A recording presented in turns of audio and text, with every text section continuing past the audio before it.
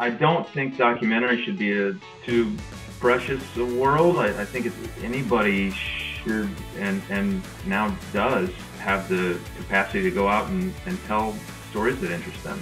Shining a light on real lives, up next. Welcome back. Oh, hello. Well, it's hard to act natural with so many cameras all around you, but filmmaker and Peoria native Matt Richmond has learned how to capture his subjects best from on-the-job training he learned beginning at a young age. My first job after high school was driving the van for Simantel. I just drove stuff to whoever all day, every day. Simantel in those days had a computer back in a corner that nobody ever used that had Final Cut on it. I'd stick around any downtime I had, like I'd go cut stuff. It ended up being my film school in a lot of ways because you really learn a lot fast when you see what's missing and what you weren't thinking about in the writing process. And sometimes stories can change right in the middle of a production, as what happened in a couple of Matt's short films about beloved Illinois institutions. Brauhaus was definitely that.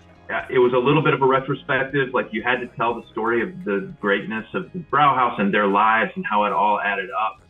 But what's actually happening is this awful family drama that nobody's really talking about.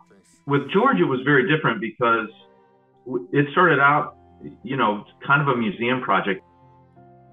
The reason it's a half-hour story is there's just a human arc to the dealing with grief. Complexity of a person, of a character, of a situation is what I look for. You have to understand people as people, and to me that means really getting to know somebody. There's no movie without that connection. Like maybe that is the point of all these projects. It's just like, hey, nobody's journey is simple. Nobody's journey is without challenges and hope and ups and downs and not, everything. It's just that's just character-driven storytelling, and that's what I'm hoping for. I'm Chris, and this has been The Art of Illinois on 25 News.